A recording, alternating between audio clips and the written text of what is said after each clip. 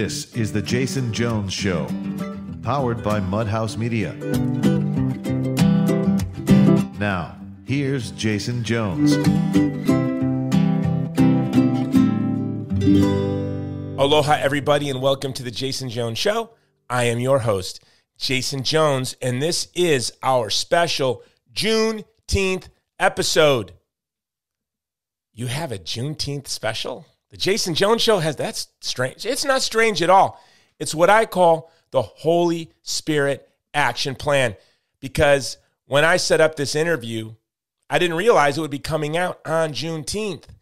That is just what I call the Holy Spirit Action Plan. Today, we're going to be talking with Jim Coleman. He's an actor with over 30 years of experience. He's best known for his role as Roger Parker in the hit Nickelodeon series My Brother and Me. His filmography includes Ant-Man, The Quad, Ace Ventura, American Gangster, and Law and Order. But today we're going to be talking to him, a very interesting man and great actor, about the role of his life, the role I believe he was created to play.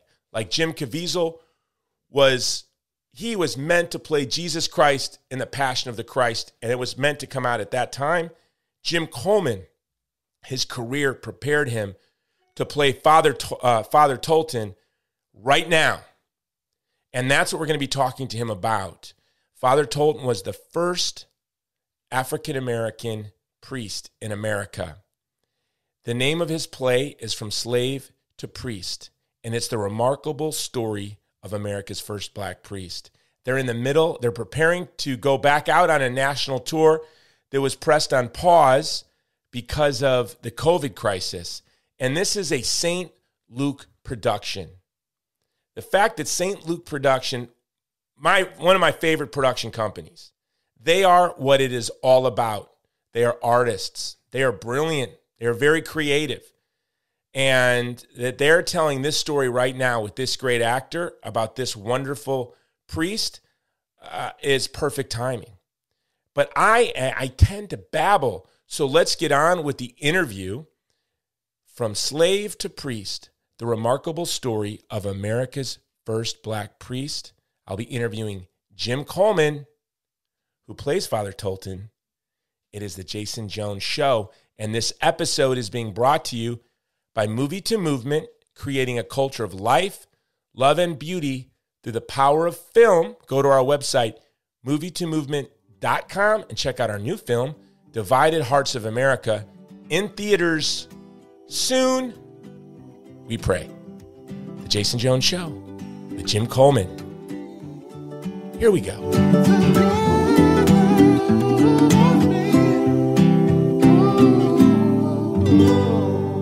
Aloha, Jim Coleman. Welcome to the Jason Jones Show. Hey, thanks for having me, Jason. I cannot tell you how happy I am to have you on your show for many reasons. We've had a lot of heavy topics and gritty topics, obviously, over the past couple of weeks. Now, I was going to do something different for this show. I was actually going to do it on the new Bruce Lee documentary, which we'll push back till next week because I'm a huge Bruce Lee fan, but who isn't? But I am a bigger St. Luke Productions fan.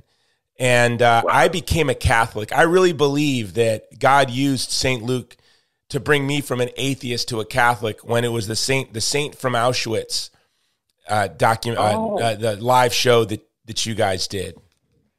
And Maximilian. On St. Maximilian Kolbe. Yeah. And I, as a filmmaker, am working with my partners on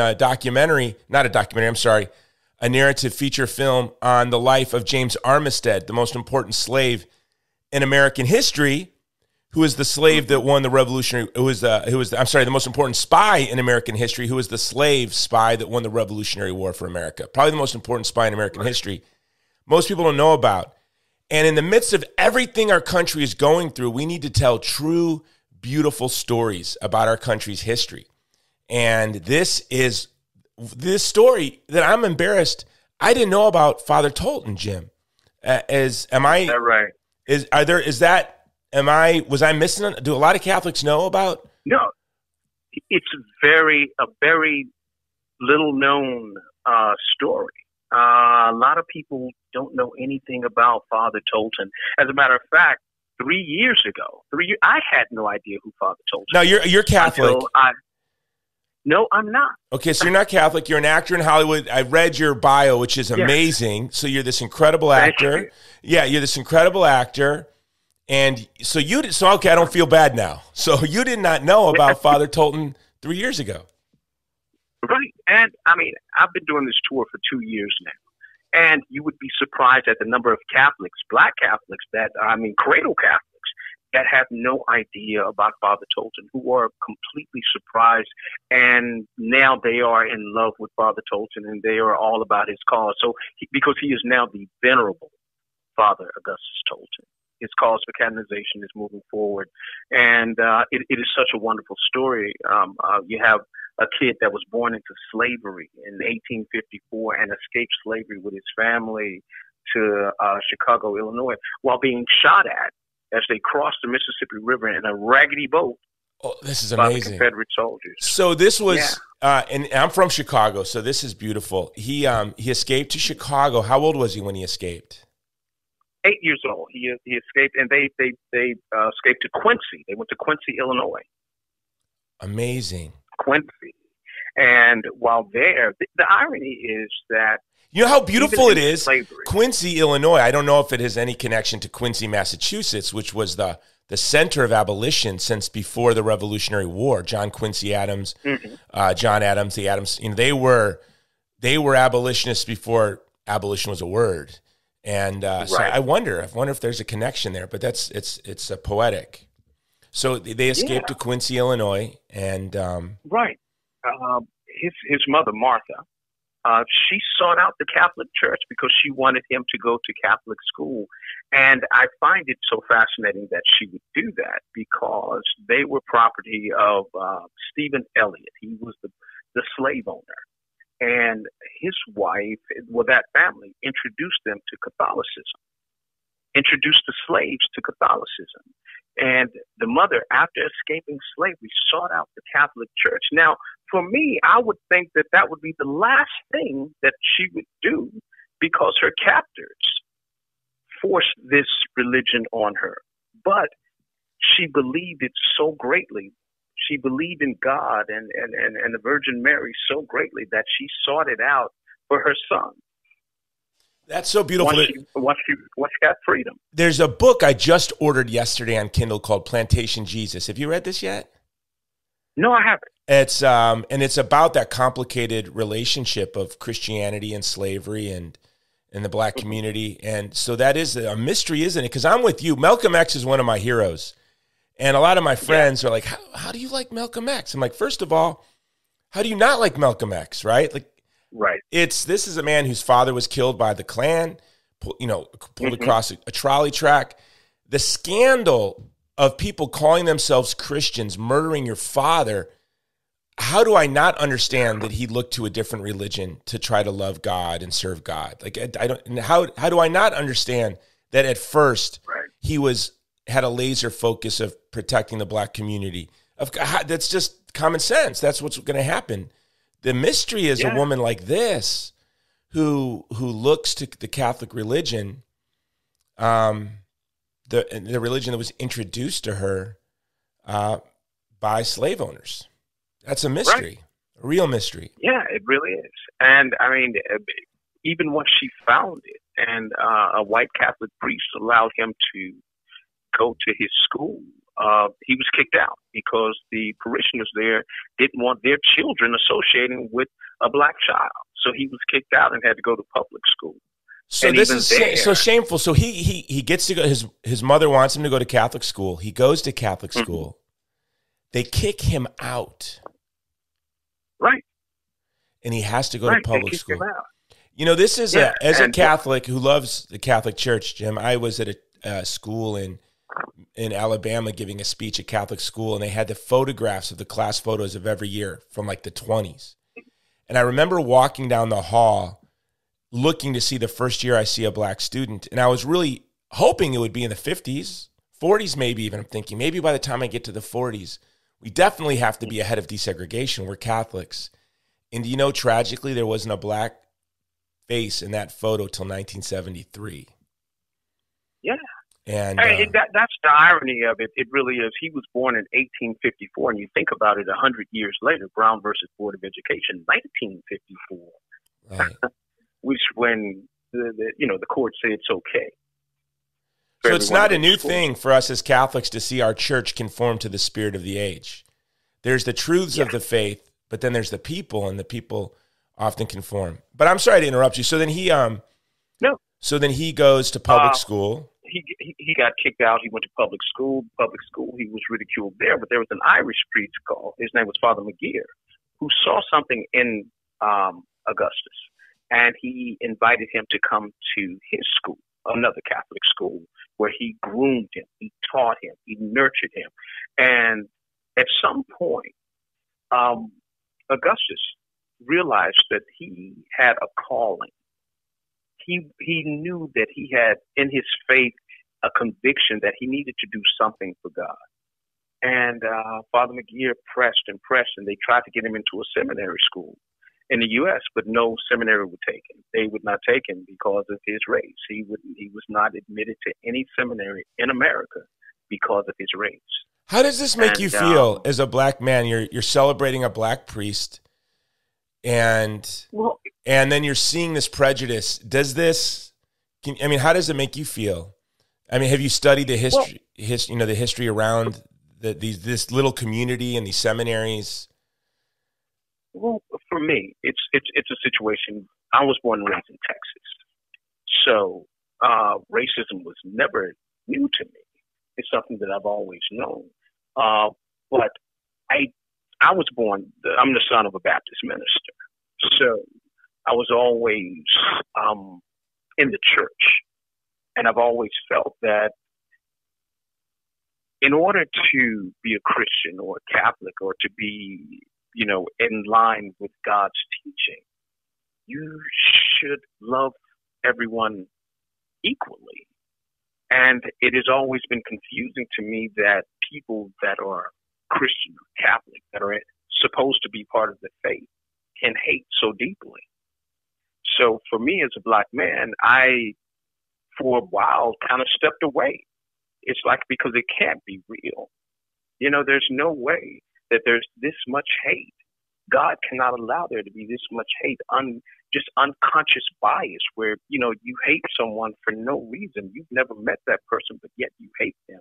You have no reason. You hate a child and you've never met them. So as a black man, it has affected me immensely.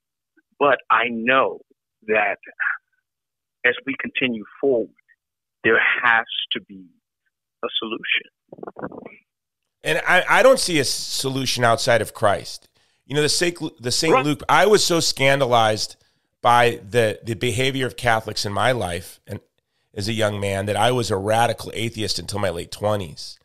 And it was really the St. Luke production on St. Maximilian Kolbe, because I had radically committed myself as a young man to wanting to live my life standing between the violent and the vulnerable. This is what I told myself as a 17-year-old infantryman, that I want to spend the rest of my life getting between the violent and the vulnerable. And I wanted to know the source of human dignity. And I looked everywhere. I studied theology, at first philosophy. And when I realized reason couldn't really answer the mystery of how beautiful human beings were, then I read the Quran before I read the Bible, because I was so scandalized by the Christians in my life.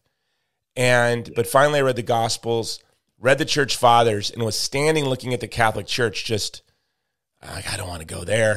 And then, but it was the St. Luke production on St. Maximilian Kolbe that really helped my prejudice against Catholics melt away. And it's that Imago Dei, that the God became man, I realized is the answer to the mystery of when I look at a human being since I was a boy. I think every human has it. We all have this naturally. Can you remember being a young child, just like human beings were the most exciting thing around, right? You'd look at people and they were absolutely so beautiful, but I didn't know what it was. So the mystery is the scandal of us. I'm a scandal. I've been a scandal to a lot of people in my life, I'm sure, by my behavior. Others have scandalized us and put obstacles between us and our Creator. But art is really, art and love and acts of charity are the two best ways, I think, to remove scandal. And so that's really, Have you felt that working on this project has gotten you closer to God because of, as a black man wrestling with racism and the reality of who we are as people? It really has. I'm always so moved. Each time I do the show, I mean, I pray and I talk to Father Tolton and I ask that he speak through me, that I can bring his story to life. I don't want to just sell the story. I want to bring the story to life. I want to tell the story. I want people to see his journey. So I want to bring it to life. And the only way to bring his story to life is that he speaks, that he tells his story with passion so that people can see it. And having been on the road for 2 years telling the story, I've seen people's hearts, minds, and spirits transform because they didn't realize how deep the hurt was, how bad things had really been. And now they are being transformed. And for me, as an actor, it was a job initially, but now it's more of a mission. I need to tell this story. I need to bring this story to the public. I need to let people know what this man went through, that this beautiful, beautiful man went through, that he persevered when nobody wanted him. When racial prejudice was at its height, he persevered. He couldn't go to school in the U.S. He had to go to Europe. He had to go to Rome to become a priest. He studied, in Rome, and he became a priest there. And then to come back, where he should have went to Africa and became a missionary. He came back. He was sent back to Quincy, Illinois. And even there, after being received so wonderfully, he was such a dynamic speaker. He was such a charismatic speaker that black and white, everyone flocked to his church to see him. But because of that, jealousy arose, and he was kicked out of Quincy and sent to Chicago. So it's really the classic hero's journey. So he was basically expelled by his own community, sent to Rome, comes back and is loved. Actually was accepted by the community. Right. But then now jealousy creeps in. There you go. Envy is this is the first sin.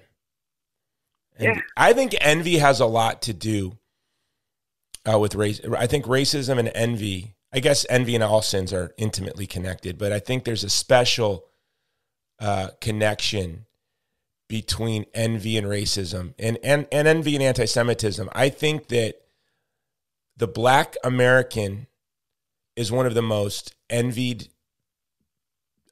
communities on earth, if you think about it. Admiration and envy go hand in hand. The Jews, the same. There's a lot of anti-Semitism. And I always tell people, if you feel envy, what you should be feeling is admiration. Absolutely. And I agree. So this man, when he should have been admired, there were those who did admire him. They judged him rightly, but instead of having a right response to it, which would have been admiration, it was envy.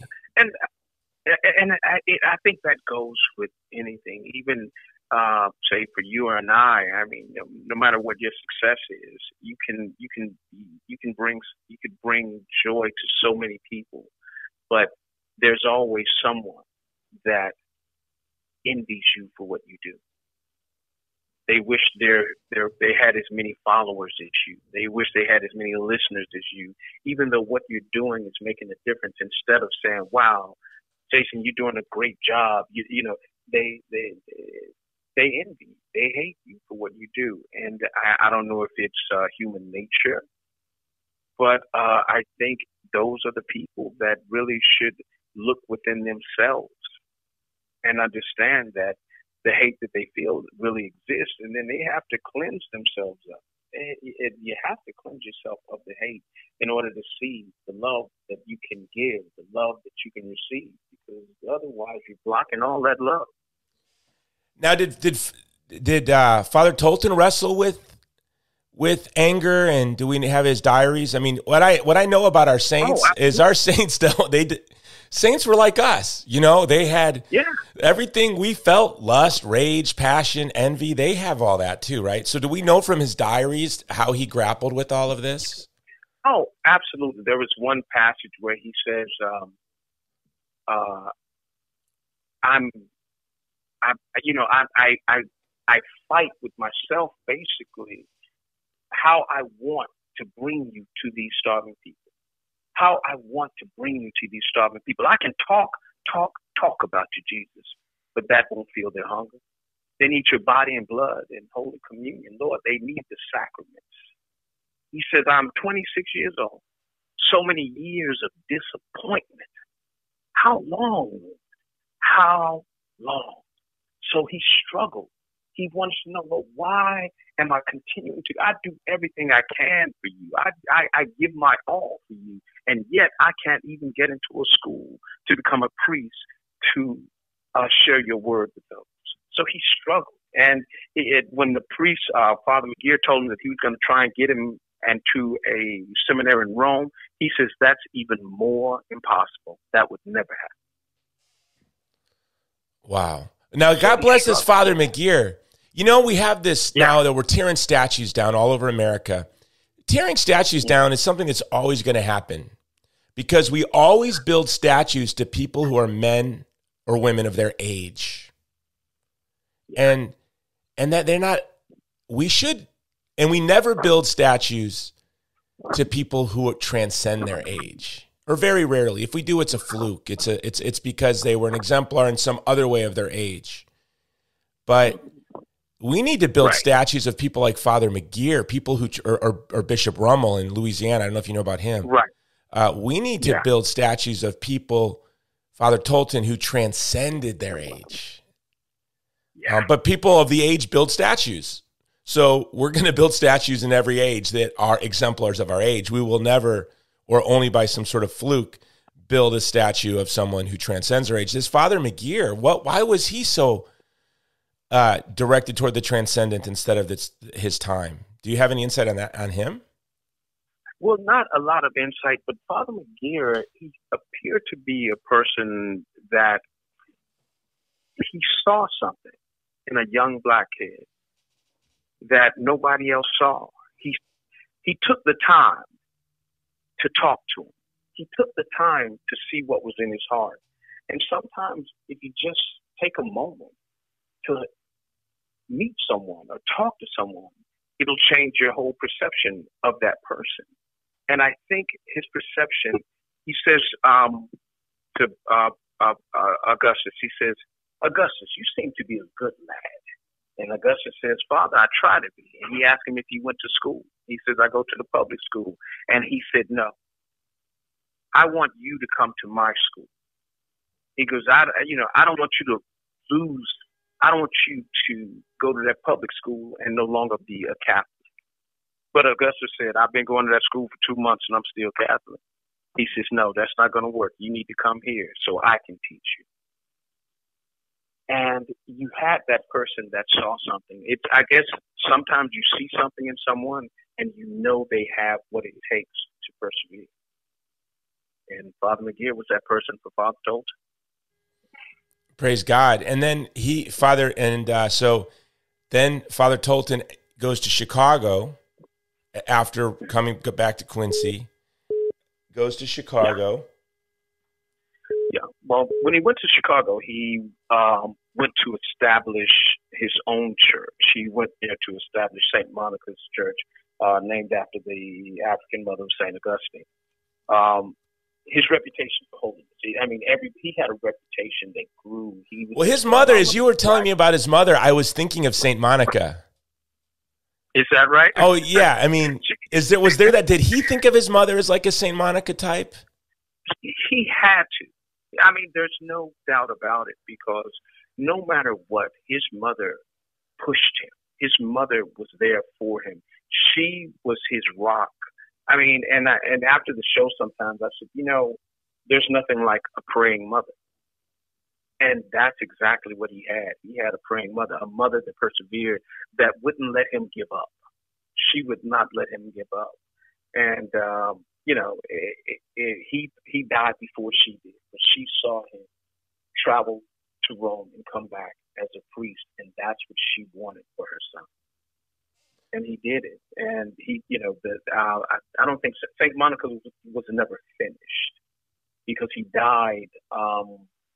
He'd gone off on a retreat, a 3-day retreat, and he died in 1897 at the age of 43. He died of heat exhaustion, and he at Mercy Hospital in Chicago.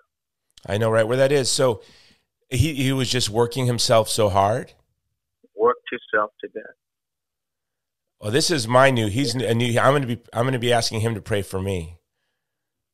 Oh, please. It's two Catholics from And Chicago. I do all the time. And what year did his mother die? I'm not sure. I'm I'm really not sure. But she lived on. I mean, there are some relatives. I think he has a great niece that actually came to the show. No, that had to be incredible. Oh man, let me tell you, it was very emotional. It was touching. It was, it was really moving. It really was. And there are so many that have seen this show, and I don't think they will ever be the same. So we are hoping to get back on track, hoping to get out there. And St. Luke Productions is a grassroots organization, and they do everything we can. We depend on the donations and just the love of the community to get these shows out, to tell these stories of these great saints, and to tell these stories of perseverance. Well, as a producer, I have to tell you, I envy St. Luke Productions because you guys are the real deal. You are professionals. Your productions are top-notch, the best.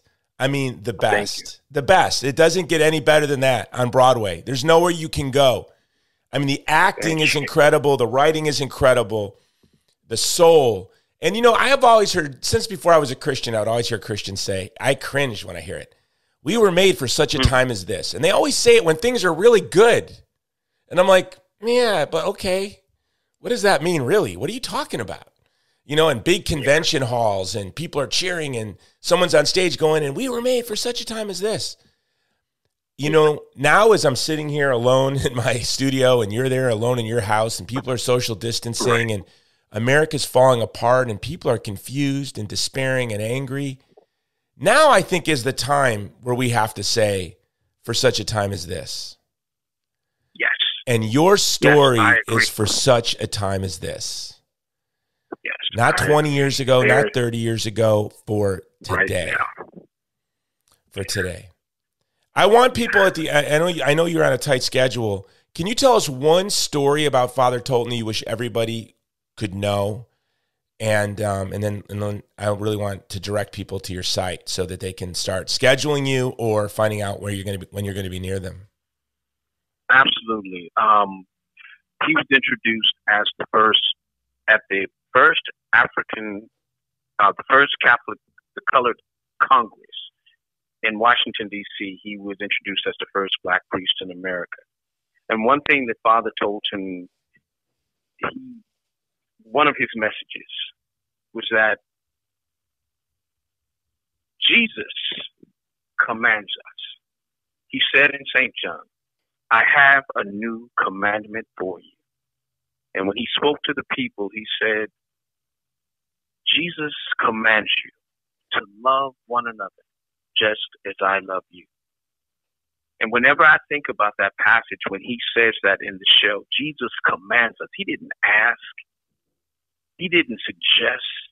He didn't say it was a good idea. He commands us to love one another just as he loves us.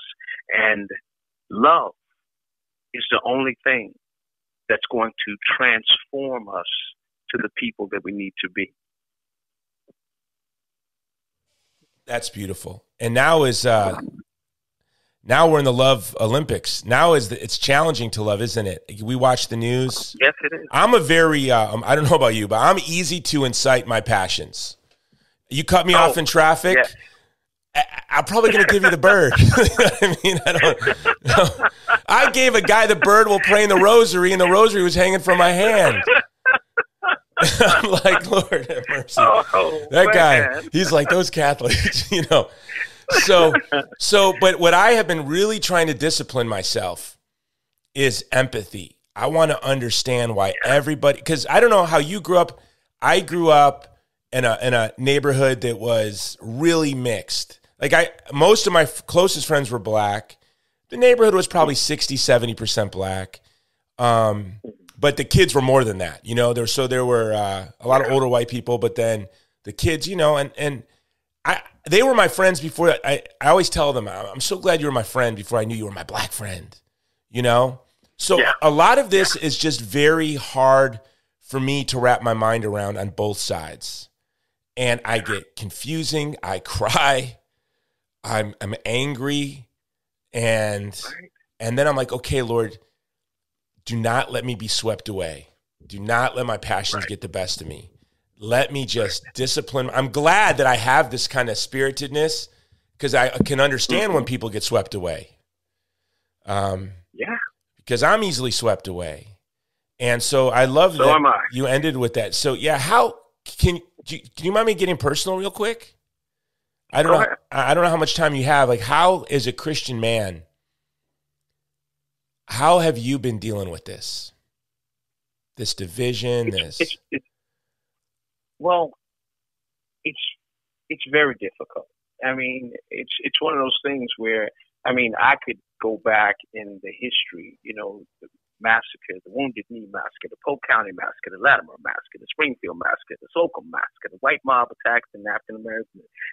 Massacre after massacre after massacre. Ocoee, Tulsa, Rosewood, Orangeburg, Greensburg, the Sikh Temple, Charleston.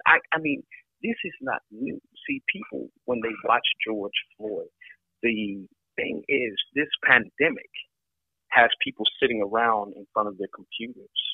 People that would have normally not seen that video, people who would have come home from work and just went about their business. Well, now they're sitting in front of their computers. They're trolling and scrolling on Facebook and Instagram.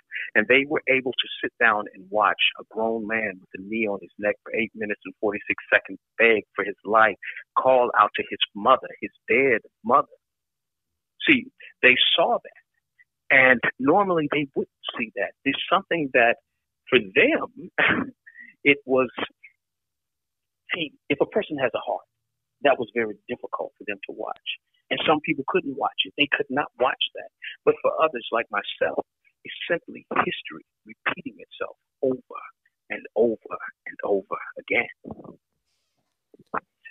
So how do you, as a Christian man, how do you go, as a white guy, I watch that, and I'll tell you my horrible mistake. My 6-year-old was watching over my shoulder as I was watching it on my laptop, and I did not know. And I saw he was crying. Wow. Yeah, I'm gonna cry now. He was crying when I said, Andrew, go, and he ran away crying. And then a couple of days after, he asked me out of the blue at the dinner table, Dad, what happened to that policeman? They killed that man. And I said, they arrested him. And he jumped up and was dancing. And he was pumping his arm, like he just scored a goal or something. Wow. And I thought, wow, that's how my 6-year-old sees this. He saw an injustice, and he is responding to justice. So, as a white guy, I see all the anger and rage, but I'm like, hey, we were all united that this was wrong. And I'm like, and that's, I think, how white people are responding. Hey, we're all united that this is wrong. Where is all this rage coming from? That if we're united, but what you're saying is, yeah, but we experience this over and over and over and over and over again. Yeah, all my life. It's all I've known. I grew up in an all-black area. At 10 years old, my dad got stopped by the police, and I saw him kowtow and say, yes, sir, no, sir, and laugh and giggle. And I'd never seen him like that. And he said to me, son, they will kill you. So when they come to talk to you, you smile. So I've known it my whole life. It's nothing new. The difference now is that everyone has cameras, and people that would have never seen it before are now seeing it. So, it hurts every time. It tears a little piece away from you every time. I have sons. I worry. I have grandsons. I worry.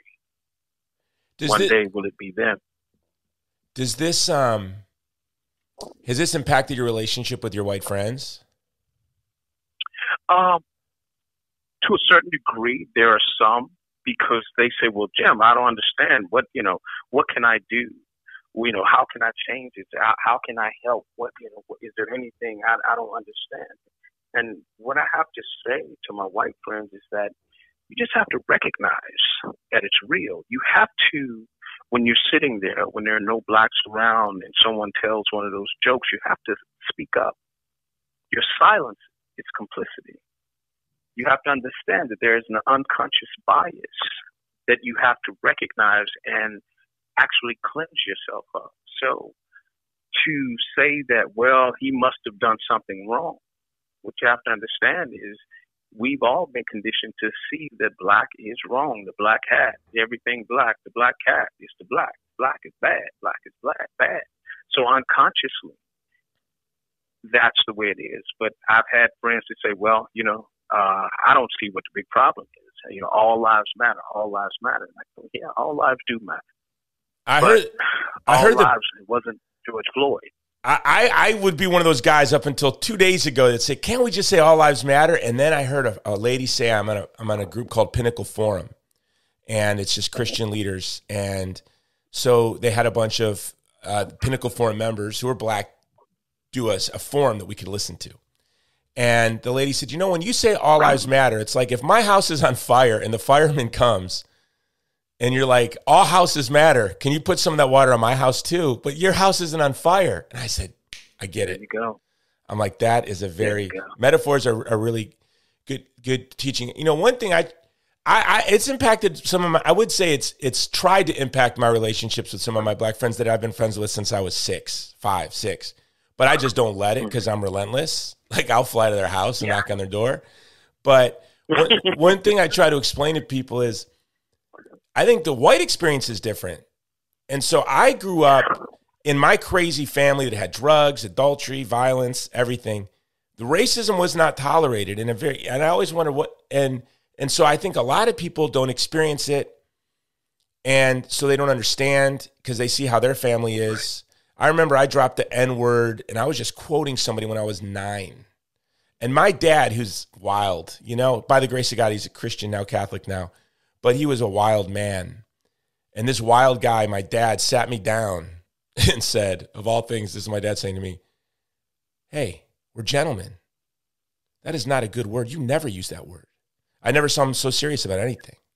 He said, "I used that word when I was about your age." And my Uncle Johnny Giobbe owned the famous Tivoli restaurant in Chicago Heights. It was a famous restaurant. He goes, Uncle Johnny sat me down in the early 50s and said, and this was when the Klan would march through our neighborhood. Could you believe the Klan marched through Chicago neighborhoods and shit? Crazy. He said, my Uncle Johnny said to me, "Scotty, we never use that word." And we have different experiences with police officers. Dave Chappelle has a great skit where he's like, when the police officer sees you, he's like, "Hey, Keith." You're like, "Hi, Fred." Yeah. And so what I try to say to my black friends is we don't get it. I'm going to tell you, it's hard to get it.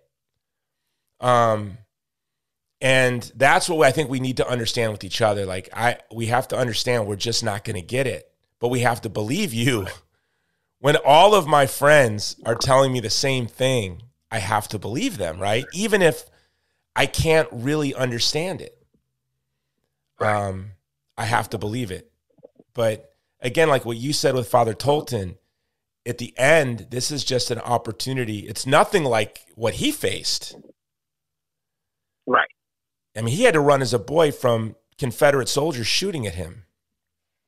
And if he could love, we can love. Absolutely.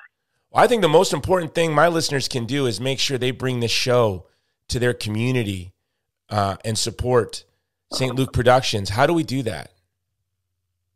Well, go to stlukeproductions.com and there's a link to say host a show. Go to that and or you can call 360-687-8029 and let them know you want to host a show and bring the show to your city, bring the show to your town, to your community, and we will do everything in our power to let you know what is needed, how we can get it there, and we're looking forward to bringing the shows back up. Like I said, September, October, November, for the fall, the late fall. We want to start, once the country opens up, we want to be there to bring these stories, to touch the hearts, minds, spirits, and souls of those that are out there that want to listen, even to those that don't want to listen. So we want to bring it out there. And please contact us at stlukeproductions.com or give us a call at 360-687-8029. Well, Jim, I just want to say, so many of us are feeling helpless. We want to do something constructive, and this production was made for this time.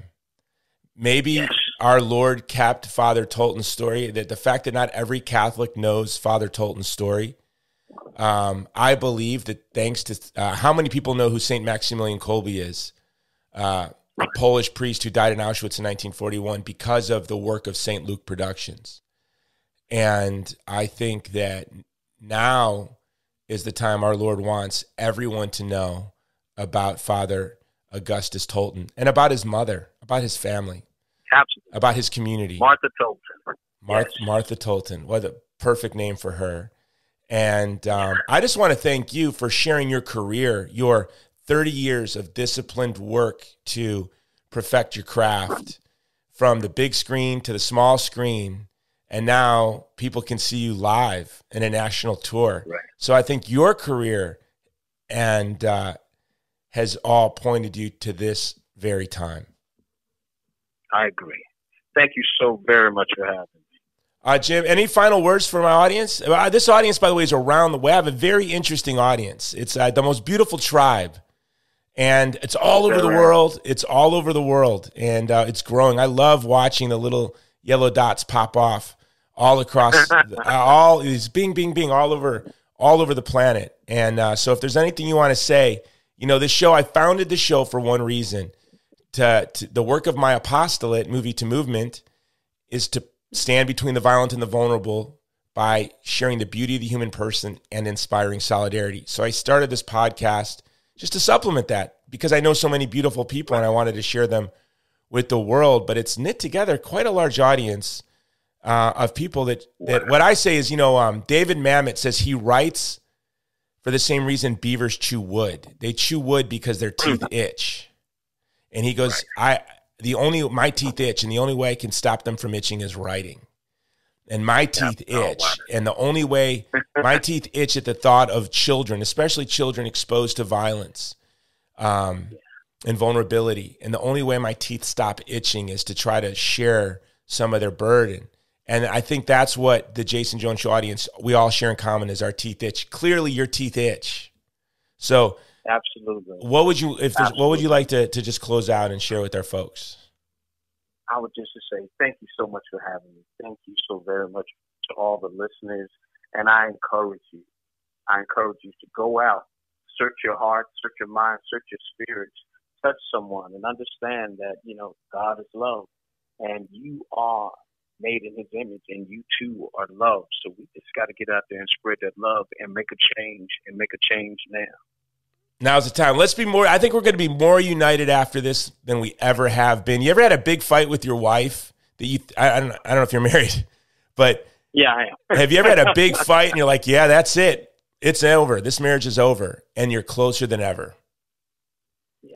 And I pray that's what happens, that we are closer than ever after we go through this. And you're playing a big part of that, Jim. Thank you so much for your career, and thank you for your work.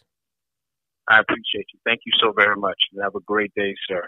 All right, brother, get back. I know you got a lot of work to do. I took more time than I promised you. I said I'd only take 30 minutes. I took 45. No problem. All right, aloha. Take care.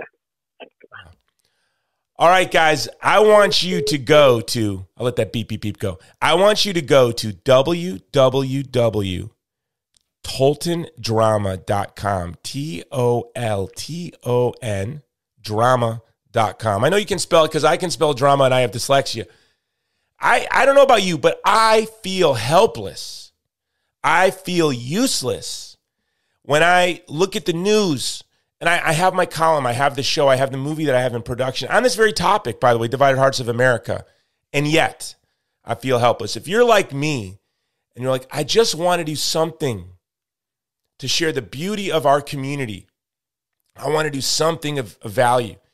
I think that bringing this St. Luke production of the life of Father Augustus Tolton to your community is something we can all do. And I promise you, I'm bringing this to my community. I'm bringing this to my community for one reason. I'm selfish and I want to see it.